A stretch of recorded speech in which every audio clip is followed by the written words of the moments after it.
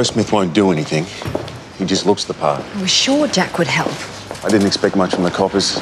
They'll chalk Miss Christopher up as just another dead drifter. So for your next feat, you intend to bend me as easily as you bend an iron bar? You always could see right through me. I can understand why you don't want to go back to the carnival.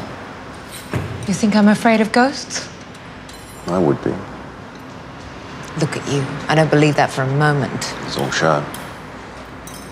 Then I think it's time I got in on the act. Indeed. I'm not silly, I'm no dumb. Anything with feathers, fur, or fins, Dot. Bring it all. Why the disguise, miss? Circus people are a very suspicious lot. They're not likely to tell the truth to an outsider.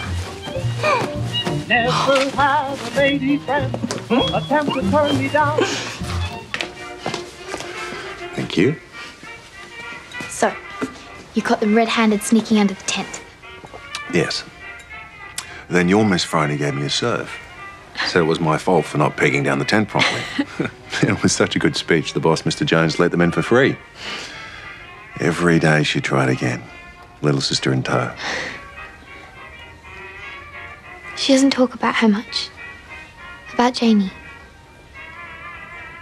No, I'm sure.